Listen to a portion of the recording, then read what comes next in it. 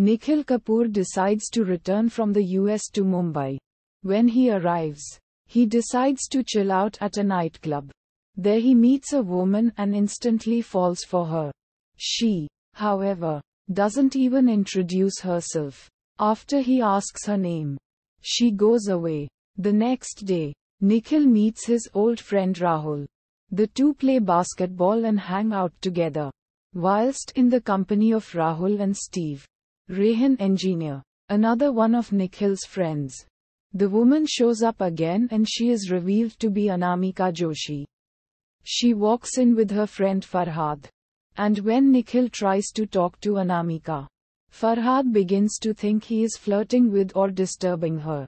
And a fight breaks out. Naturally, Rahul and Steve join in as well. Farhad draws a gun impulsively and Nikhil snatches it from him, pointing it towards him. In the ensuing scuffle, while Steve tries to stop Nikhil by holding him from behind and Rahul tries to draw Farhad away, a bullet is accidentally shot by Nikhil, hitting Rahul in the back. Steve runs away in panic.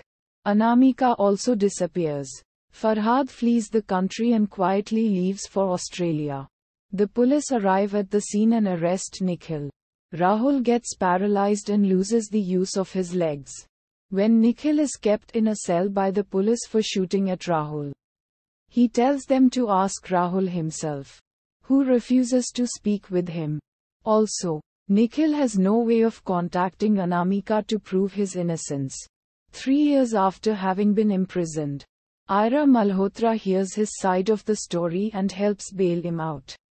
Now Nikhil gets to meet Rahul and Anamika and eventually finds out that he was lured into a trap by someone who is still at large.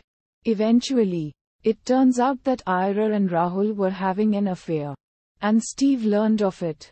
In order to teach Rahul a lesson, that night at the party, he pressed the trigger while he was trying to stop Nikhil, with the gun in Nikhil's hand, making it look like Nikhil had done all this. Ira knew this all along, and that's why she helped Nikhil to get bailed out.